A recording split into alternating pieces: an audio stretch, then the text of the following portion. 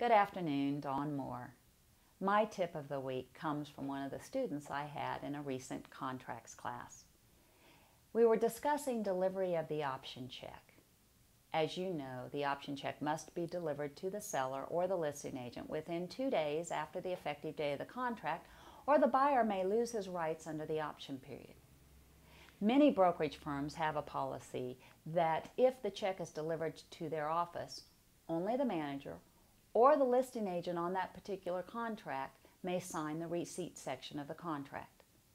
The purpose of this policy is to avoid inadvertent acceptance of a late delivered option check. A student asked me what happens if there's no one available to sign for the option check.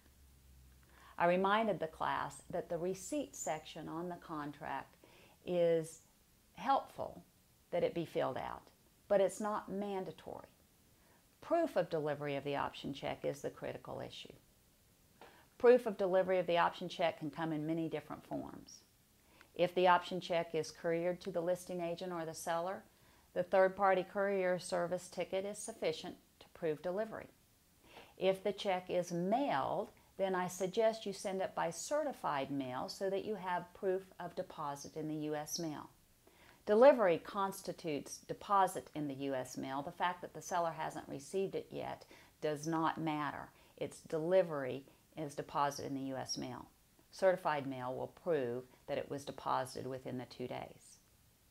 If the agent, the buyer's agent, hand delivers the check to either the seller or the listing agent, it is prudent to get some kind of evidence that you delivered the check. If the agent's office will at least acknowledge delivery of the check, they don't have to sign the acceptance of receipt on the contract, just acknowledge delivery of a check, the proof will be sufficient that you delivered it. Now here's the tip from an agent who said, when I deliver it to a seller's home or a listing agent's office and they refuse to sign anything, I take a selfie, as my daughter would call it.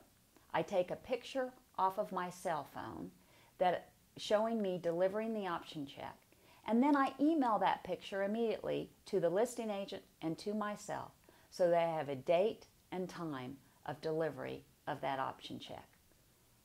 Wow, what a great idea. Bottom line, delivery is the critical piece of the option check. The fact that the receipt is not filled in is not mandatory.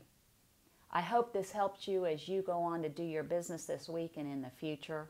Allegiance Title wants to be your partner in success, so please call on me or any of my team anytime we can be of help.